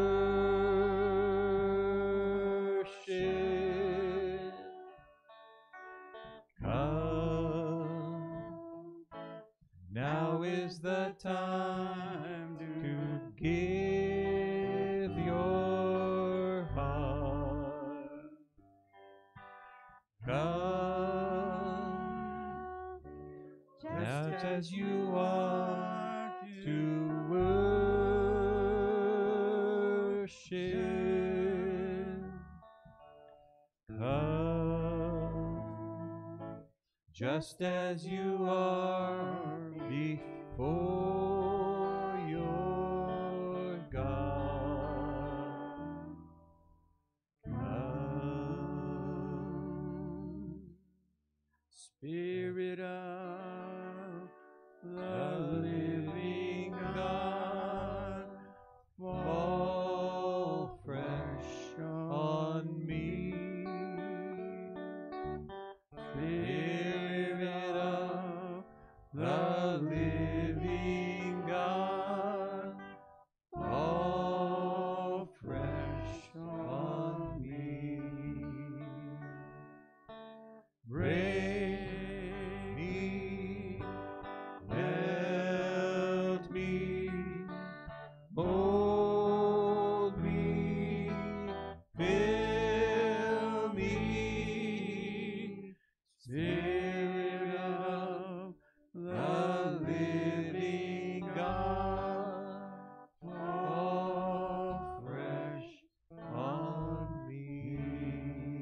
you to break me again. Break me, melt me, mold me, fill me, Spirit of the living God, fall fresh on me. Oh, hallelujah. Thank Worship Him. Praise you, Hallelujah. Jesus. Hallelujah. you. Hallelujah. Oh, praise you, Jesus. Hallelujah. I love you, Lord, And I lift my voice to worship you, oh my soul, rejoice. Take joy, my King, in what you hear. May it be a sweet, sweet sound in your ears. I love you, Lord, and I lift my voice to worship you, oh my soul, rejoice. Take joy, my King, in what you hear. May it be a sweet, sweet sound in your ears. Oh, I feel Jesus. I feel Jesus. I feel Jesus in this place. And Now my soul burn within me. I feel Jesus in this place. Hallelujah, hallelujah, hallelujah. Praise God, praise God. Thank you, Jesus. We'll let you bring your tithes and offering at this time and put them in the treasure chest. What about appointing ushers and give them a mask and a gun? And wouldn't that be fun? Would it?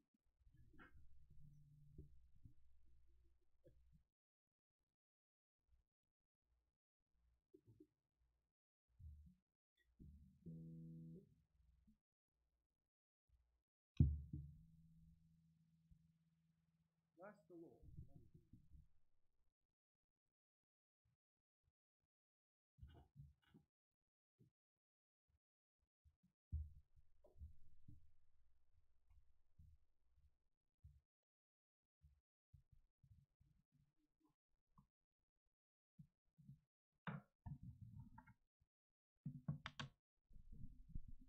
Glad that she's going to get to spend some time with them, huh?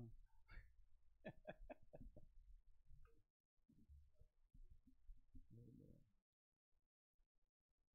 All right, praise the Lord. We're going to be in Ephesians chapter 4. Good to see Valerie and Eastside.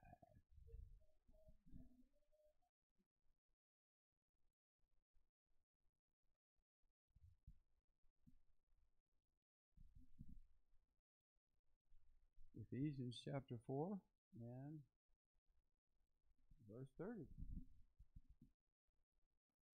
Reading it first from the King James, it says in Ephesians 4:30, grieve not the Holy Spirit of God, whereby you are sealed unto the day of redemption. That's pretty important, isn't it? I said that's important, what the Holy Spirit does. Amen. Amen. Let's pray. We thank you, Father.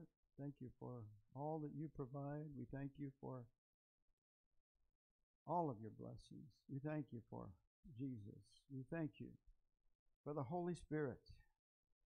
We thank you, Lord, that you ever saw fit to come and help us and become one of us in our lowest state.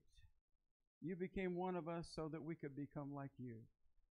And we ask, Lord, that you would just bless the Word of God to our hearts today. In Jesus' name, amen.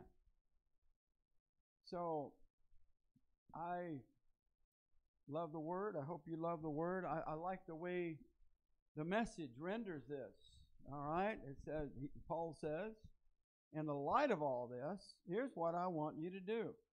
While I'm locked up here, see, he was in prison, right? While I'm locked up here, prisoner for the master, I want you to get out there and walk. Better yet, run on the road God called you to travel. I don't want you sitting around on your hands. Well, that's with the exception of a pandemic, right? No, I don't. I think that's. Isn't that for us for all times, for all situations, for every generation? Okay. I don't want anyone strolling off down some path that goes nowhere. And mark that you do this with humility and discipline, not in fits and starts, but steadily, pouring yourselves out for each other in acts of love, alert at noticing differences and quick at mending fences. You are all called to travel on the same road and in the same direction. So stay together, both outwardly and inwardly. You have one Master, one faith, one baptism, one God and Father of all, who rules over all, works through all, and is present in all. Amen. Everything you are and think and do is permeated with oneness. Amen. But that doesn't mean that you should all look and speak and act the same. Out of the generosity of Christ, each of us is given his own gift. The text for this is, he climbed the high mountain, he captured the enemy, and seized the booty. He handed it out, all out, in gifts to the people. Is it not true that the one who climbed up also the mountain climbed down to the valley of earth? And the one who climbed down is the one who climbed back up to the highest heaven. He handed out gifts above and below, filled heaven with his gifts, filled earth with his gifts.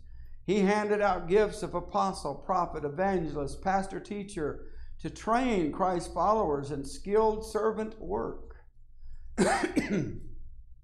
working within Christ's body, the church, until we're all moving rhythmically and easily with each other, efficient and graceful in response to God's Son. Fully mature adults, fully developed within and without, fully alive like Christ. No prolonged emphases among us, please. Will not tolerate babes in the woods, small children who are an easy mark for imposters. Okay, he's not talking about literal kids, not hating kids. All right, talking about those that he's talking about the immature, isn't he? Talking about those that you have to part the whiskers to put the bottle in the mouth, and that wasn't slighting Ed. Okay. At all. All right. God wants us to grow up and to know the whole truth and to tell it in love.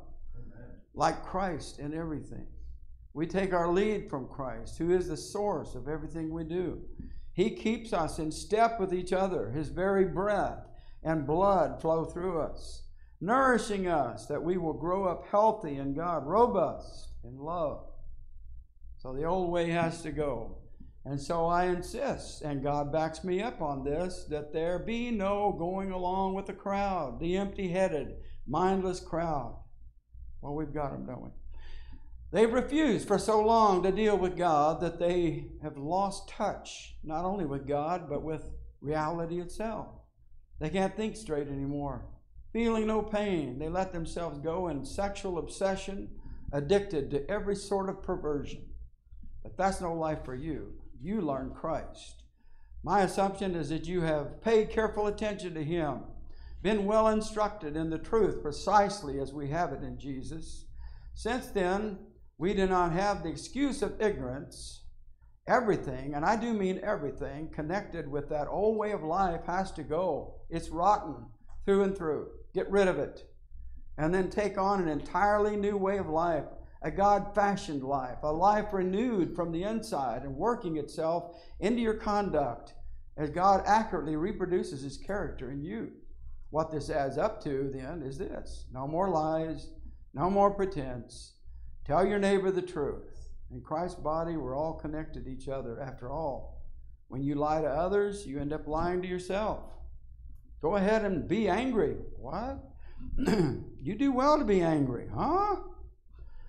But don't use your anger as fuel for revenge. Don't stay angry. Don't go to bed angry. Don't give the devil that kind of foothold in your life.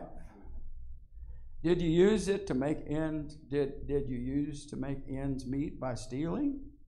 Well, no more. Get an honest job so that you can help others who can't work. Watch the way you talk. Let nothing foul or dirty come out of your mouth. Say only what helps. Each word is a gift. Each word a gift.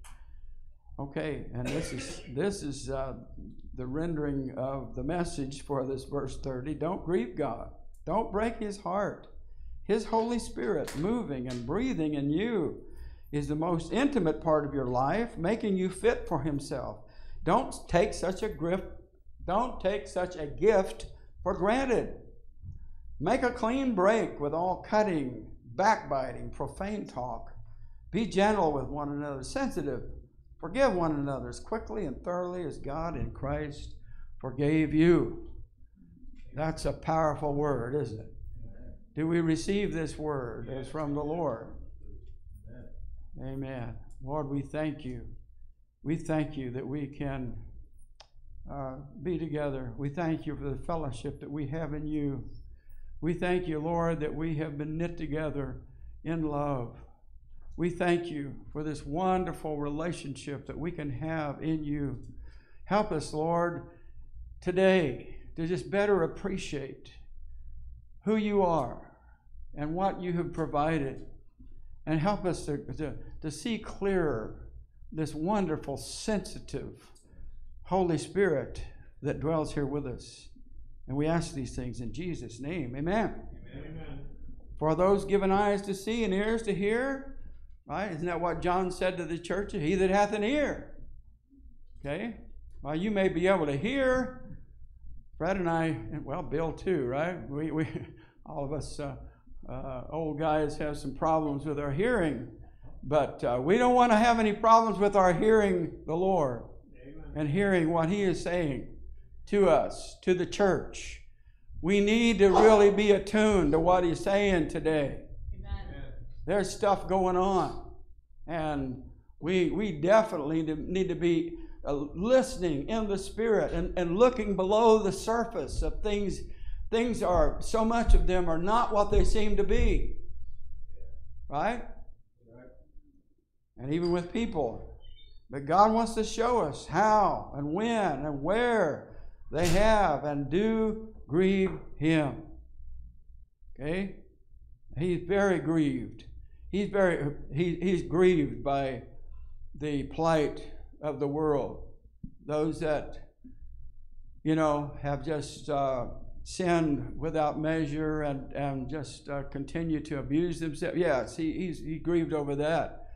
But I want to tell you, be clear on this. This is a message. This letter of Ephesians is a message to God's people. Okay? We had some representatives come by. That's a long story. They wanted to pray for Pinal County, so they thought they ought to come to the county seat. And so I met with them and another pastor. It was kind of strange, but I'm for people. If you want to get together and pray, amen. We're going to get together right out front after this service, and we're going to pray and dedicate Pam's newer car, to the Lord. And so, help us do that. She's thankful for it. Amen. Amen. But he's still working on me. Almost all the time, I say something, then a song pops into my mind. Sometimes it's a kid's song. He's still working on me. I remember that. Hebrews 12:11 says that talking about the work he's doing on you. And some of us are, we're pretty ornery. We're hard to get along with. We resist. We rebel. And sometimes you got to go to the woodshed. Right? Oh, I didn't get very loud amen on that. I said, sometimes you got to go to the woodshed. Now, Hebrews 12:11, no chastening for the present seems to be joyous, but grievous. That's when we grieve. Oh, God, why do I got to go through this? Nevertheless, afterward it yields the peaceable fruit of righteousness unto them which are exercised thereby. So the book of Ephesians acts as a starting point from which an understanding can be obtained about what it means. Hope we want to know what it means to grieve the Spirit. And note also, we have knowledge. How many feel like you know more today than you knew at this time last year? Right? Amen. If you're trying at all, you're adding to your faith knowledge. Right? You're adding to yourself. And so Ephesians in chapter 1, verse 17 says that the God of our Lord Jesus Christ, the Father of glory, may give unto you the spirit of wisdom and revelation in the knowledge of Him. And so it's our knowledge of Him that we have. We begin to learn what grieves Him. Okay? You spend time with somebody, you find out more about them. Okay? Okay, right? It's simple to understand. If you're married or you have been married, the knowledge of his or her likes and dislikes, some of them you learn right away. Right? On our first date, LaDonna and I had a great big fight. And I found out some stuff. I found out some buttons I could push. No, not that I would ever do that, right? Yeah, you find out what grieves his or her, right? And then as you go along, you learn other things, and it takes time. And the same holds true in our relationship with the Lord, the Holy Spirit. We ought to want to know more about Him. Amen. We ought to know what He likes and what He doesn't like. So I'm talking about grieving the Holy Spirit, and I'm certain that none of us want to do that. So it's important for us to know what the Bible says about grieving the Holy Spirit. Grieve not the Holy Spirit of God, whereby you are sealed unto the day of redemption. Okay, my message isn't about that seal, but I hope that it piques or arrests your attention for a little bit. Okay, if you've got something sealed up good, it's protected, right? It's protected from contamination. You can submerge it in water, okay, right? If it's sealed up good, and it's a lot less chance of it becoming bad if it's sealed good. So we don't want anything to hurt that which seals our redemption, do we? Amen. Okay, you with me? So, grieve in this verse is from a Greek word lupete, L-U-P-E-T-E, the word that described pain or someone that was wounded by someone else. Used to depict emotions of a betrayed spouse, feeling deceived. You ever felt that way? How many have been lied to? Okay, now I know who wants to participate and who doesn't, because we've all been lied to. Come on. We've all been lied to. How many have been hurt? How many have been wounded? Come on. Abused. Oh, that ain't funny. Okay, but all of these can portray the emotions of a spouse who's discovered some unfaithfulness. It hurts, and you're grieved, and you're wounded, and sometimes that wound doesn't heal up for a long time. Lupete, that describes these painful emotions, and that's the word that Paul uses, right, led by the Lord, to say what we have the potential for doing that we want to avoid. Okay, so if this isn't interesting to you, it ought to be, okay? Repeat, he was used to describe how we affect the indwelling Holy Spirit. And he is grieved when we embrace worldliness, when we act like or react like a worldling, when we take on the characteristics of the world. We sound like the world. We have the language of the world. Okay? We cease to make our relationship with the Holy Spirit the number one priority in our lives and let other things take his rightful place. It hurts and deeply grieves him. Right. Come on, that's good preaching. Right. After all he's done for us. Right. Simply grievous to the one who dwells within us. Whenever we do anything to yield our hearts and our souls to worldliness, and come on, we're all guilty of that. Oh, yes. Right? Yeah. But we want to be more aware of it to correct. Okay? Oh, Pastor, are you beating us on the head? Are you crying? I'm not correcting you. I'm just a messenger. I got distinct directions to bring this to you. I'm not correcting you. Okay, the Word of God speaks to us, telling us things that we need to do. The Holy Spirit is the one who lives in us. He leads us. He guides us. He teaches us.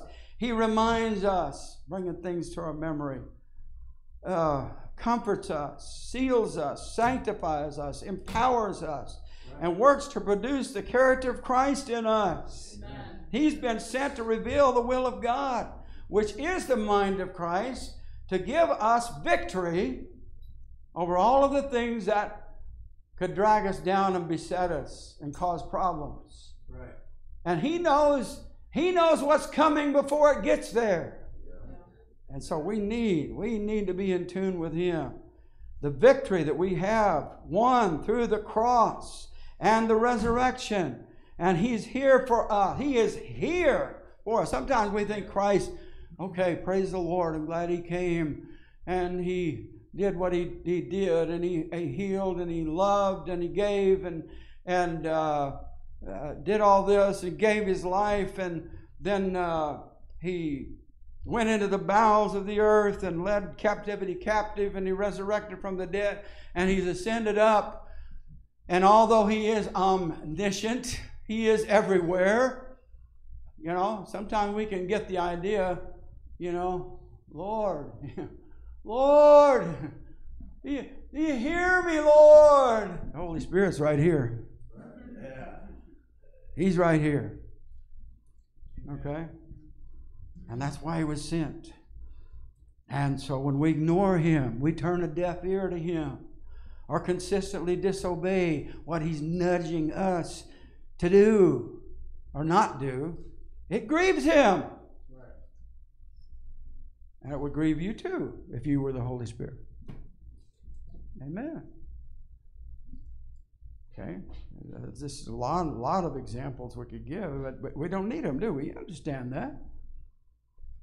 You know, somebody that you feel really close to, and if you feel like they're neglecting or ignoring you, you know, it kind of, with people, it hurts. We'll say more about that. But get the context here. You know, we need to look at the verses before, preceding, and the verses following to get a better insight, right, into this grieving.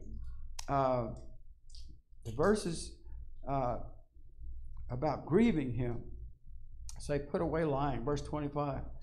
Let not the sun go down upon your wrath. Okay? Well, we've done that, haven't we? Amen. The Bible says, agree with your adversary while you be in the way. While you be in the way. Agree. Make peace if you can. Well, they don't want to make peace. Well, you know, you can honestly say, right? I'm sorry this has happened between us because I love you. Okay? Yeah, right. Well, sometimes that happens, right? Neither give place to the devil. Okay? Steal no more. Let no corrupt communication proceed out of your mouth. And you know, we can, you know, nobody here is guilty of going around saying, oh, GD. You know, we don't do that. But we can carelessly use his name. And that can be using the name of the Lord in vain. And we've all been guilty of that. Right? Let no corrupt communication proceed out of your mouth. Let all bitterness and wrath and anger and clamor and evil speaking be put away from you with all malice. These things grieve the Holy Spirit. Amen. Pastor, are you preaching to yourself? Yep, sure am. I know LaDonna's saying that on the chat line already, so I'm just... Preach it. Yeah, okay, might as well. So Paul's speaking to Christians when he wrote these verses. Right. What? Christians are doing these things. Are you doing these things? They were lying, holding on to grudges. Oh, none of you have ever held a grudge. Giving place to the devil? How do we do that? You know, one of the ways we give place to the devil is just acknowledging him when we don't have to. Right. We need to know him. We need to know our enemy. We need the teaching about him and, you know, all of that. But we don't have to attribute so many things to the devil. Like Pastor Ed said, a lot of it we're doing ourselves. I'm my own worst enemy, and so are you. Right? And so we don't want to do that. We don't want to do that because he receives that as worship. I don't want him receiving anything and anything whatsoever like worship from me. Do you? Being angry, having malice. Oh, well, you know, I hate to say it. Well, why are you going to say it then? You know, they did. They kind of had that coming. And we're rejoicing in evil when we do that, right? Grieving the Holy Spirit. Oh, man. Pastor, can you find something else to preach on? Lepete tells us the Holy Spirit has felt wounded by these believers. Felt like a spouse who was being dragged through the mud by an unfaithful mate and doing all that he had done within them. How could they now give into their flesh in such an ungodly manner? They were doing it. And Paul is writing to them about it. And we today, because this is the eternal Word of God, we need to hear it. We need to be aware of this and how we are doing it, and we can be totally oblivious to it unless it's brought to our attention. We need to remember that someone lives inside of us whose name is the Holy Spirit. He is holy. Romans 1:4 actually calls him the Spirit of holiness. Well, I don't know what holiness is. Well, we better be finding out, because without it, no man will see the Lord. Right? That's in Hebrews. That is who he is, and that is what he has come to produce in our lives. Hopefully you would never think of throwing mud or garbage on anything that belonged to God. Right? I don't think I need to worry. I mean, sometimes, we might spill something in the sanctuary or something. But we're not intentionally trying to mess it up, are we? I don't think I'm going to have to worry about, I'm not going to have to worry about Bill finding a dead cat out there on the road that's full of maggots and stinking, and picking that up and dragging it in here and walking down the aisle with it. I don't think I have to worry about that. But we can bring garbage into our lives, into our hearts. Right? Come on. The temple of the Holy Spirit is called you. You are the temple of the Holy Spirit. The Holy Spirit, I say, when I walked through the door, I felt his presence.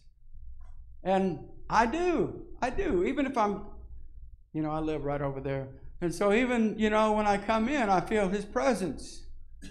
But you know what? The Holy Spirit doesn't just dwell here because this is God's building. He dwells in us people. He dwells in our hearts. Okay? He dwells in our bodies. And in spite of that, sometimes we're throwing garbage and dragging him with us through some mud, right? And so in this 4th chapter, the sins we find most difficult to resist are usually inward attitudes, grudges, bitterness, anger, malice. And we harbor these things, and they grieve the Holy Spirit. So when you want to, and we always do this, well, I just can't help it. I just can't help it. And sometimes you can't. Sometimes you can't help it, but God can help us with what we can't help. Right? And you hold it in your heart against someone, this attitude. Ask yourself, am I grieving the Holy Spirit? And that gives you incentive, doesn't it, to seek him. And he wants to change the way that we think and live. Change my heart, oh God. Right? Make it ever true. Change my heart, oh God. Make me more like you. Definitely help us to think. And so we need to remember, we need to be reminded that he lives with us. What you do with him. Okay? Where you go, you're taking him with you. Right? What movie you watch, what you're exposed to on the internet. Right? When you choose to sin, we're dragging him into the filth. And so let's make a decision and not forget that he is inside of us. Right? Amen. And there's a difference in grieving the Spirit and grieving a person. Okay? It's we grieve the Holy Spirit. It's not only dependent upon how we act towards God, it's also dependent on how we behave toward others. How we behave toward others. And you know what is inside will come out. Like the old garbage term, the computer term that we've heard, garbage in, what? Garbage out. Out of the abundance of the heart, the mouth speaketh. What is in there will come out. And you know, if it comes out just when you barely get scratched, then we need some serious work, don't we? We need a serious overhaul. 1 John 4:20, if a man says, I love God, and hates his brother, he is a liar. For he that loves not his brother, whom he has seen, how can he love God whom he has not seen? And so our action, our behavior, is it like Christ? Or are we representing the carnal nature that God delivered us from? I'm so much of the time not a good representative of the Holy One, and I want Him to help me. Do you want Him to help you? Yes. Amen. Our action, our behavior, and our action and behavior toward God, to a large degree, is seen and known. And it's just... Listen to the first and the second commandment. Jesus taught, and I'm almost done. Matthew 22:37-40. Jesus said unto him, you shall love the Lord your God with all your heart, with all your soul, with all your mind. This is the first and the great commandment. And the second is likened to it. You shall love your neighbor as yourself. And on these two commandments hang all the law and the prophets. Okay, so if you're just sitting there and you just kind of half listen to that, as I read it, you know, we need to stop and just really call a halt, call a pause, and allow the fullness of those words to sink deeply into your ears and into your heart and mind, because Jesus said that all the law and the prophets are summed up in these words. How important must the message of these words be? To love God with all of our heart, with all of our soul, with our entire mind. We won't be doing things that grieve you. And if we do things that grieve the Holy Spirit, we can be sure that our heart, our soul, our mind is not actively engaged in loving Him. But I want to be that man, and you want to be that man. You want to be that woman, don't you? Amen. Holy Spirit, flow like water through this place. Everyone that has had and are having problems in this area, you know that as the pastor spoke this message this morning, that, you know, how many will be honest and say, I got dinged a few times? Come on. Amen. If you need prayer with some things in your heart and life, why don't you come down to the altar area if you need the Lord to help you.